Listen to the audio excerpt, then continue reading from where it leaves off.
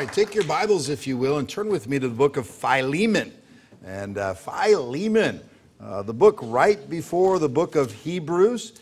And praise the Lord, we just finished the pastoral epistles, 1 Timothy, 2 Timothy, Titus, and those three books make up a pastor's manual. And shows the inner workings of church ministry and church work. Then we get to the little teeny book of Philemon, 25 verses long, one chapter. Now, one chapter doesn't make it an insignificant book. One chapter that is power-packed, a great lesson that I believe we can all use today about Onesimus and Philemon, and it should be interesting. Let's stand for the reading of God's Word. We're going to read this evening verses 10 through 16, and let's read those 7 verses all together in unison. Are you ready? Yes, sir.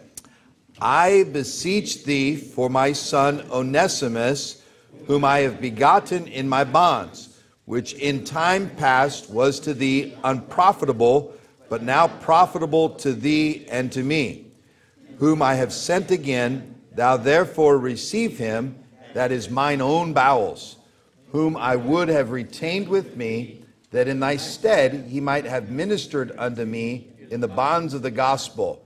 But without thy mind would I do nothing, that thy benefit should not be as it were of necessity, but willingly. For perhaps he therefore departed for a season, that thou shouldest receive him forever. Not now as a servant, but above a servant, a brother beloved, especially to me, but how much more to thee, both in the flesh and in the Lord. And it's okay. Brother Randy's back. The book of Philemon, a tremendous story about a runaway slave who gets gloriously saved and sent back to his master, and with the urging for him not to be a servant, but a brother beloved. Tremendous, tremendous little book in the Bible. Let us pray. Dear Father in heaven, we do love you. It's been a good night so far, a good spirit. I believe you've met with us, Lord, tonight, and I believe you have a plan for us tonight as we learn these 25 verses. And God, I pray that you help us to open our hearts and our minds and in some ways be challenged tonight. Yes, and I think about Onesimus returning to Philemon, and when he was returning, the anxiety, the not knowing what was going to happen, the uncertainty, and Onesimus held that letter in his hands, gave it to Philemon. Philemon opened that letter, Lord, and had some serious pondering to do, some decisions to make. And Paul encouraged him. And God, I pray that you help us to realize the encouragement and the challenge that Philemon had many years ago. Often we can be challenged in our own lives, Lord. I pray that you help us to not run from those challenges, but accept those challenges, Lord. We love you so much. In Jesus' name, amen. Oh, the book of Philemon. This is an interesting story in the Bible. Amen. An interesting story in the Bible. Praise the Lord. And I haven't brought out a map in a while right here. I thought I would get a map going right here. Oh, yeah, a map. And praise the Lord. We have our wonderful Spain right here. Oh, we go over to our Italian boots, and then we go over to Greece. And I know it looks beautiful, doesn't it? That's what you're saying. And then we go over there, there's the Black Sea. We come down here, and we go over here. This would be where Jerusalem is, the Dead Sea, the Jordan River, Sea of Galilee. Then we come up over here. We have the wonderful Nile River, the Red Sea, and praise God, we have Crete right here, the island of Cyprus right here. Now, the Apostle Paul was in a city called Rome. And he was in bondage for the cause of Christ. But you think about it, the Apostle Paul, he just preached the word. He sort of lived that, and all that shall live godly in Christ Jesus shall suffer persecution. And Paul did suffer persecution. He was in Rome, in prison. Over yonder in this place was a city called Colossae, and I'm spelling that wrong. I think it's one L right there. Colossae, right there. Colossae. And there was a church there, and a man named Philemon was part of that church. I want you to take your Bible and turn with me, if you will, to Colossians chapter 4. Colossians chapter 4. We're going to look at this verse as you're turning there. We're turning to Colossians chapter 4, verse 9, and it says, with Onesimus. Do you see that? Verse number 9, with Onesimus, a faithful and beloved brother who is one of you. And most people, we look at Onesimus, found right there in Colossians chapter 4, became part of that church in Colossae. And it seems like Philemon was from Colossae right there. He was a saved man. And it's interesting, you have to understand, and I'm going to tell you the story of, by the way, Onesimus is a good name, isn't it? I like Onesimus, and praise God, Nehemiah Onesimus Nettesheim. And that's my youngest son, Nehemiah. His middle name is Onesimus. And praise the Lord, right here from the book of Philemon. But this story of Onesimus, you think about it, the Roman Empire, headquartered, really, think of the main city of Rome right there, had a struggle, a big struggle. They estimated that at this time, half of the population were slaves. You think with me. Half of the population in the Roman Empire were slaves. Many people would think about the Roman Empire. One of the downfalls of the Roman Empire was slavery got even greater that later on, where they estimate that 3/4 of the population of the Roman Empire right there were slaves. There were masters and there were slaves. They were property. They were owned. And we think about that. It was common. And I want to say this. It was common. It was normal for there to be slavery. This man here, Philemon, lived around Colossae, it seems like, and he was a slave owner.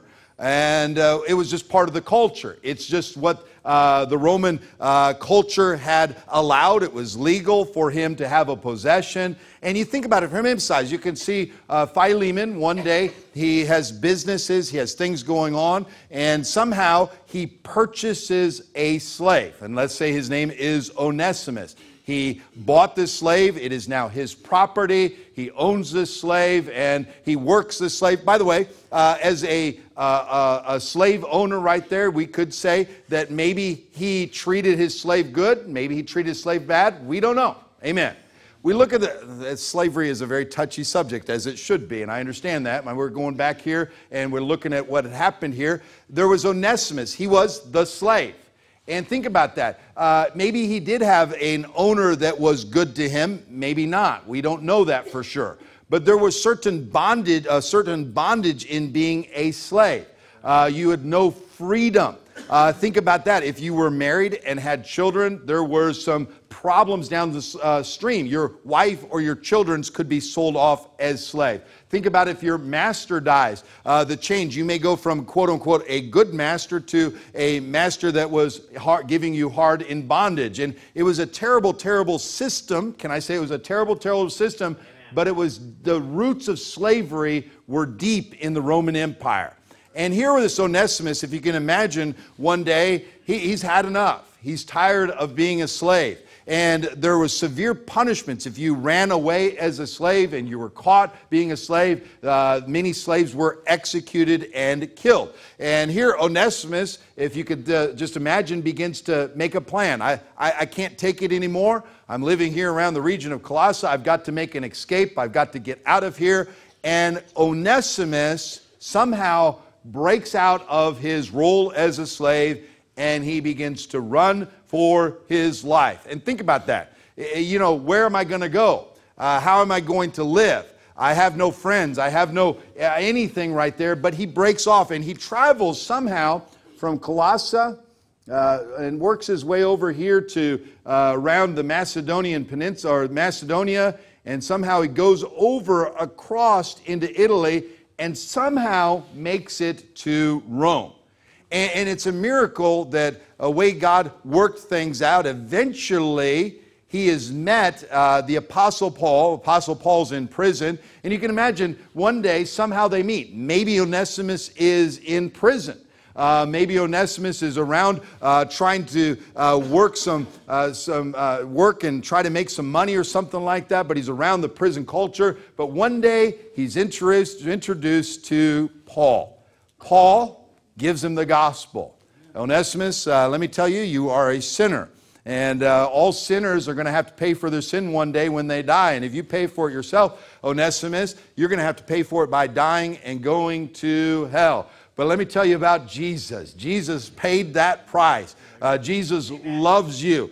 Jesus cares for you. He died on the cross for your sin. And Onesimus gets gloriously saved. Now think about it with me. Onesimus gets saved. Praise God. He's a saved man. Imagine with me, if you will, the Apostle Paul begins to talk to Onesimus, and he says, Onesimus, God gave me a letter. I've written it down here, and I need you. I know a little bit about your background. I know how you came from Colossae. There's a man there named Philemon. He's your master. And this letter right here, I want you to take this letter, and I want you to return. I want you to go back. I want you to go back and humble yourself and just go back and share with Philemon this letter right here. This right here. And imagine Onesimus. He is saved. He's bound for glory. But, he ran from that situation. Yes, sir. Amen. Understandably so. He tried to get out of that situation. And here is, first of all, Apostle Paul, his spiritual leader, saying, go back. Go back. And imagine him taking that letter, and he begins to make that long journey back across the sea here, across Macedonia, across the Aegean Sea, and he begins to travel. And imagine him getting to the outskirts of the city of Colossae. And he ran from there. Boy, he doesn't know his master is going to be angry with him, upset with him, maybe even cast him into prison, maybe do some torture him or whip him. And you think about it, he got back there, and he handed that letter over to Philemon, his master. And he had, hey, I met Paul. I met him in Rome. He sent me back to here, and he's given me this letter. And imagine the emotions of the man named Philemon, seeing a man who ran from him. It's been a long journey. It's been a long time. The man probably has aged and things are changed slightly and different. But all of a sudden he opens up that letter and he begins to read it. Now go with me to Philemon. Here we are. Onesimus is right here. Paul, this is the letter. Philemon's reading it. Paul, a prisoner of Jesus Christ, and Timothy, a brother, unto Philemon. Hey, that's me. Our dearly beloved and fellow laborer. Yeah, I know the Apostle Paul. Boy, he's the man of God. He's the one that started these churches. He's been around here in Colossae right there. Verse number 2. And to our beloved Apphia and Archippus, our fellow soldier, and to the church in thy house. Grace to you and peace from God our Father and the Lord Jesus Christ. And by the way, understand these first 7 verses are an introduction. It's sort of a long introduction. You think 25 verses, 7 verses are introduction, right? Verse 3, once again, grace to you and peace from God our Father and the Lord Jesus Christ. I thank my God, making mention of thee always in my prayers. Stop right there. It's an introduction. Hey, Paul's praying for me. That's interesting. And he's Philemon. He's reading this. He got a letter from Paul. The mixed emotions, right? Here's my slave, Onesimus, and all of a sudden Paul is praying for me. Verse 5, hearing of thy love and faith, which thou hast toward the Lord Jesus and toward all saints. By the way, can I? When you look at this, it's hard to say the whole picture. Philemon had slaves, which is wrong. Amen. It's problematic, and Paul's going to get to this in a moment. And it's hard, though, because he did have some things that he was doing good. He had a love for God. He had a faith. Amen?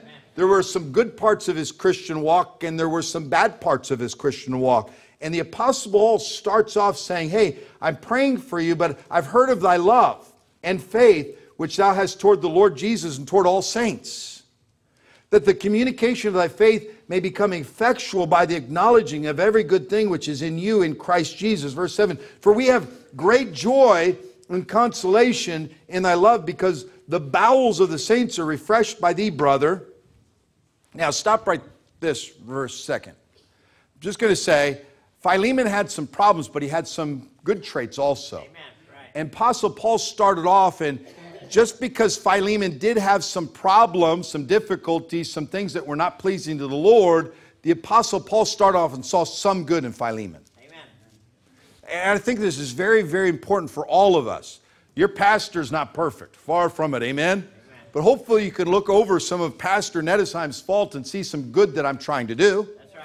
Amen. Boy, me also, when I look out in the congregation, I see that we're an imperfect congregation. Almost perfect, but not quite there. Amen. And I look out there, and hopefully you believe that I see mostly good. I see that they're imperfect people that are trying to serve the Almighty God. And see, the Apostle Paul was able to look at Philemon. Though he was not perfect, he had hope for Philemon. Yes, sir. He had a dream for Philemon.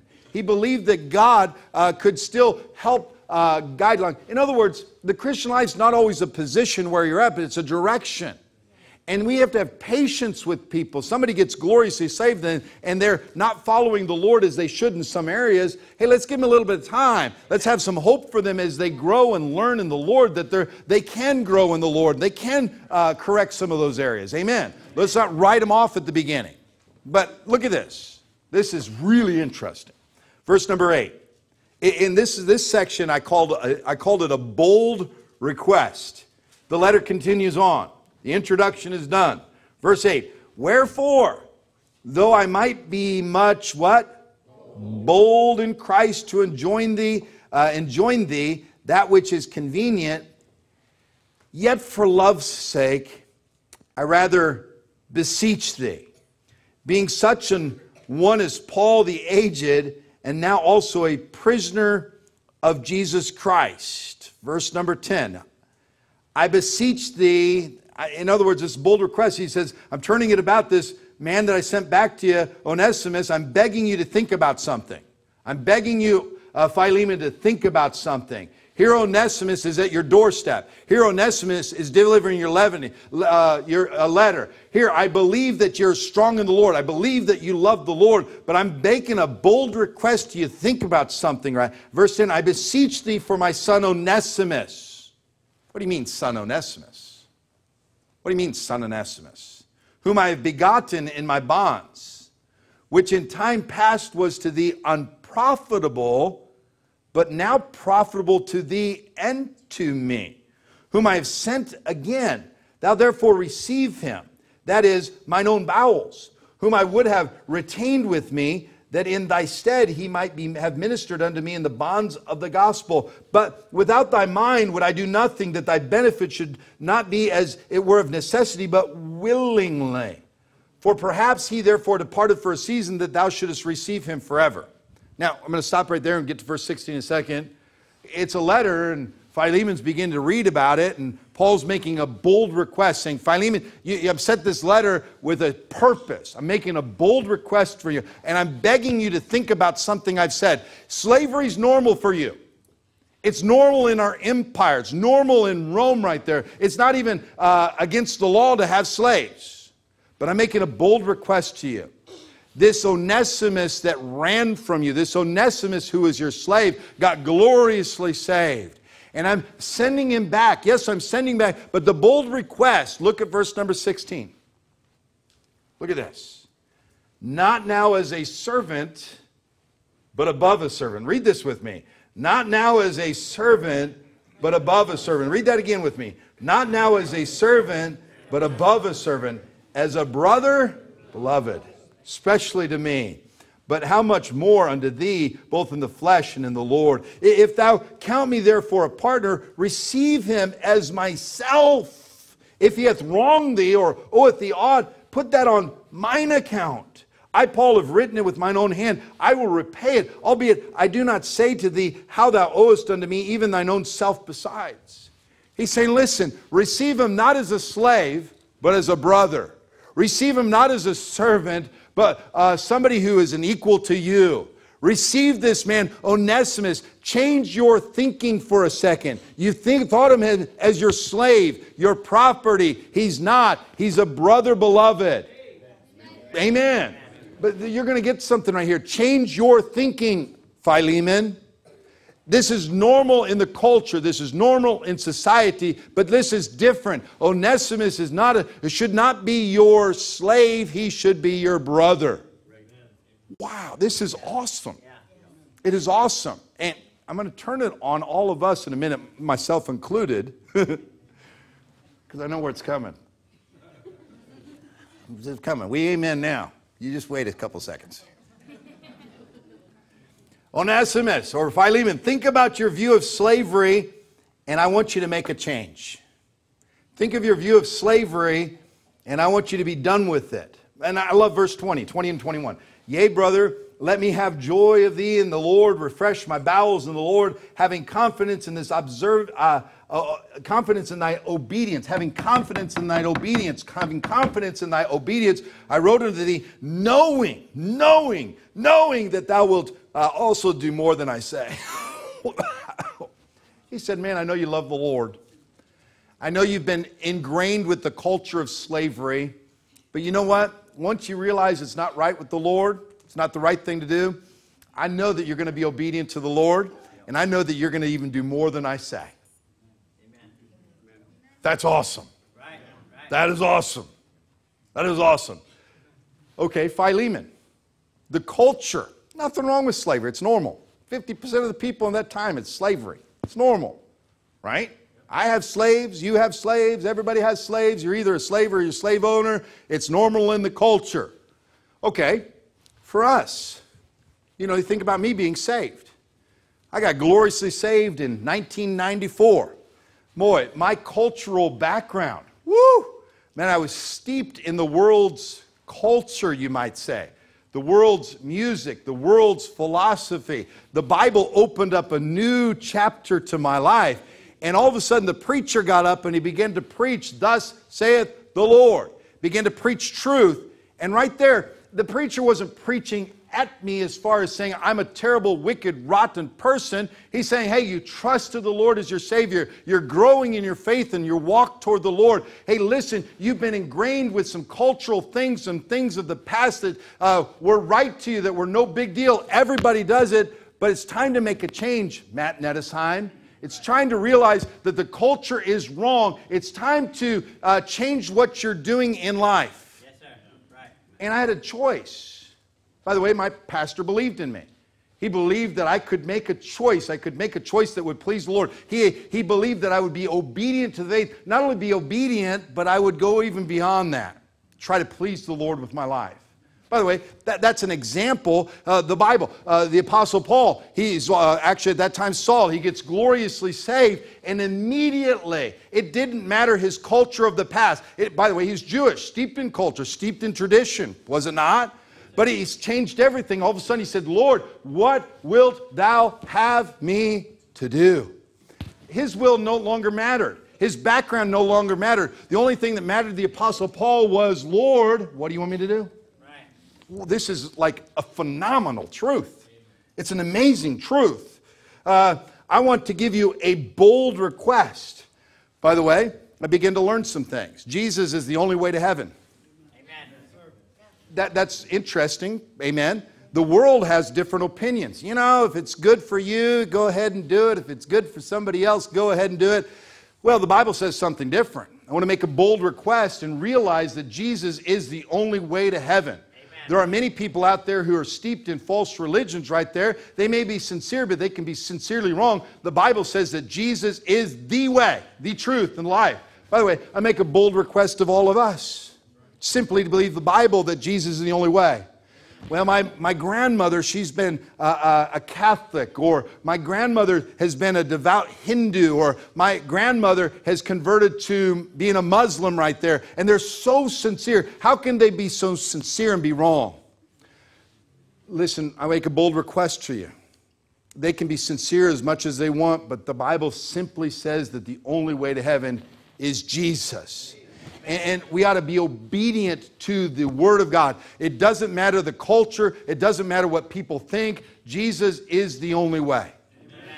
Okay, we go a little bit further. The Bible's the Word of God. Amen. The Bible is the Word of God. This is a major issue. Many people think it's the good book. It's the good book. I mean, that's a good book. I mean, full of good stories and has some good truth in there. But you pinpoint it a little bit further. The Bible, it is the good book. But it's the Word of God. It is perfect. Zero errors. What it says in the Bible is true. Amen. It is perfect. Amen. And when you pin it on that, culture says it's a good book. Almost everybody in the world says good book and has some good truths. But let's go a little bit further and realize it's the Word of the living God. And it doesn't matter what culture thinks. It matters what the Bible says. It claims to be the Word of God. It is the Word of God. Amen. I don't want to believe. I want to change my mind and go from thinking, by the way, I thought it was a good book, but I didn't fully comprehend that it was the living Word of God. And so I had to make a choice. I had to turn off from my old cultural thoughts that it's a good book, it has some errors in it, to realize this book is perfect. Amen. Okay, we go a little bit further. God created everything in 6 literal days. I had some problems with that. Why? I went to science class. Science told me that it was millions of years. And so I was steeped in that. And then when my preacher got up and said, "Thus saith the Lord, in the beginning God created the heaven and the earth and did it in 6 literal days." Boy, I had to step back. That's some cultural change for me. I know it says right there, and he's being bold. He says, hey, I believe that you'll obey the truth of God's Word and simply believe it, though you don't understand it. Hey, I expect that you would follow that and go even farther than that. Hey, turn away from the thought of millions of years and solely trust that the Bible says it's true. 6 literal days. Amen. It's hard for people. Amen. It's hard. But I believe the book. Yes, sir. Well, I've cast off that cultural thought right there. By the way, the Bible answered that. Science falsely so called. Amen. But we turn away from the culture and we turn to the Lord and what the Lord wants.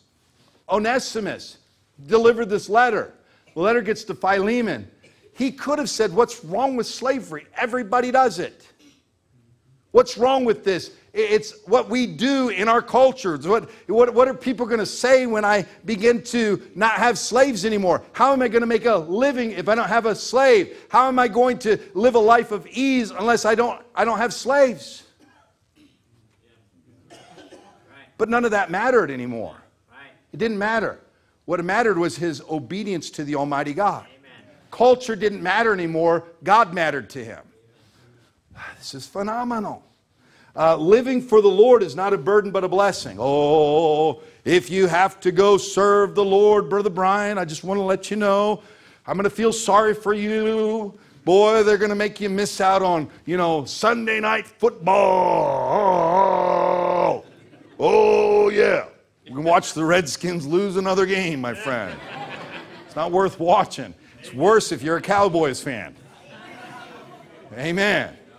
But you're going to miss out, my brother.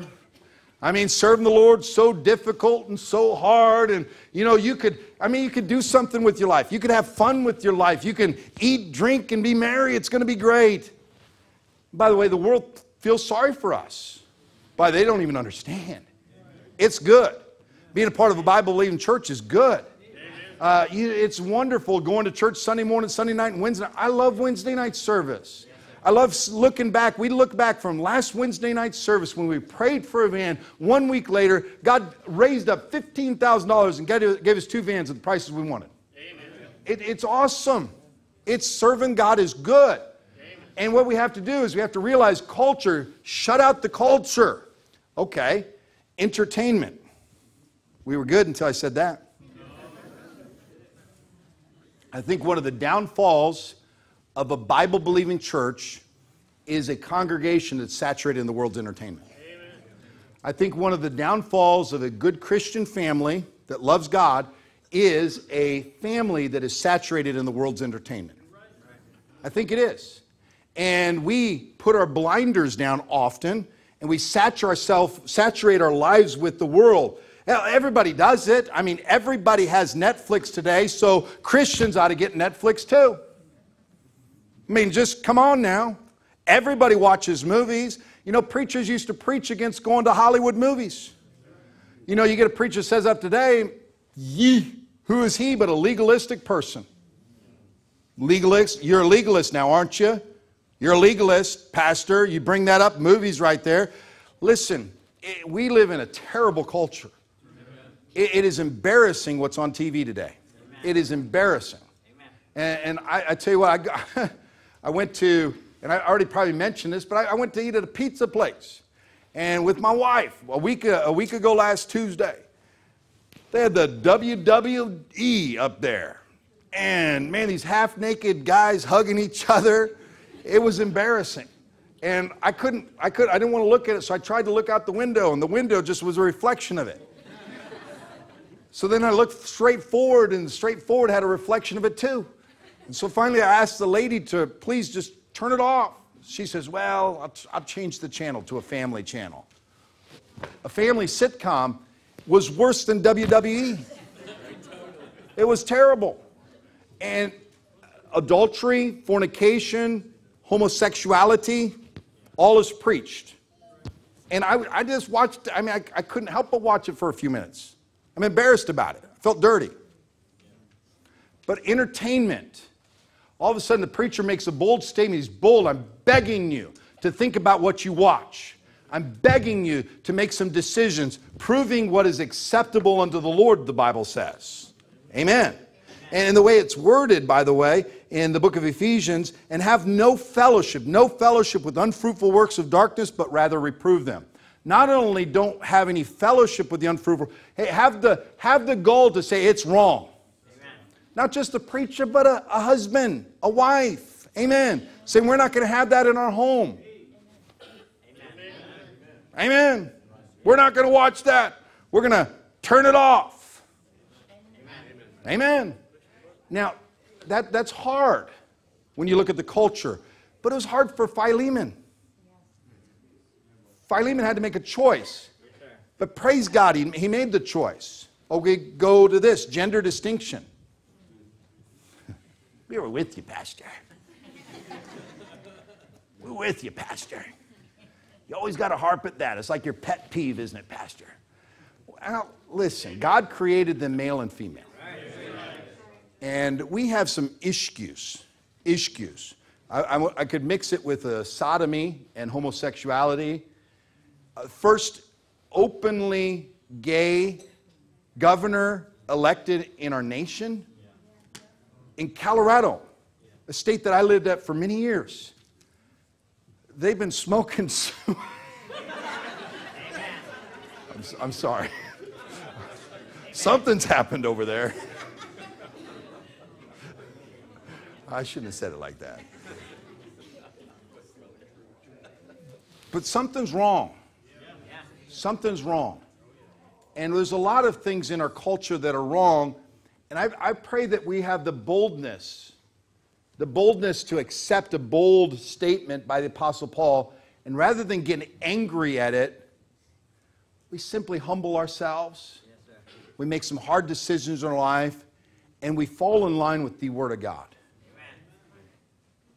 If we don't, we're caught up in the culture, we've lost it. We've missed it. We're having a form of godliness, but denying the power thereof. Yes, the Bible says, from such, turn away. Yes, sir. It's an amazing thing. We'll end with this. If you look at the last part of this thing, and prayer. Verse 22. Verse 22. But withal prepare me also a lodging, for I trust through your prayers I shall be given unto you. And he was saying, hey, Philemon, praise God for your prayers. Keep praying for me. I trust that your prayers, God's going to answer them. The last three verses of a lot of names. There salute the Epaphras, my fellow prisoner in Christ Jesus, Marcus, Aristarchus, Demas, Lucas, my fellow laborers. The grace of our Lord Jesus Christ be with your spirit. Amen. Paul remembered people, and I thought that was pretty amazing. Paul in prison was remembering people. This is a phenomenal book, 25 verses. Challenged me. And by the way, if Philemon was challenged 2,000 years ago, accepted that challenge and changed, I think we can accept some challenges too. Not get mad at the challenge, but we can accept those challenges and make a change, a worthwhile change in our life. Let's pray. Dear Father in heaven,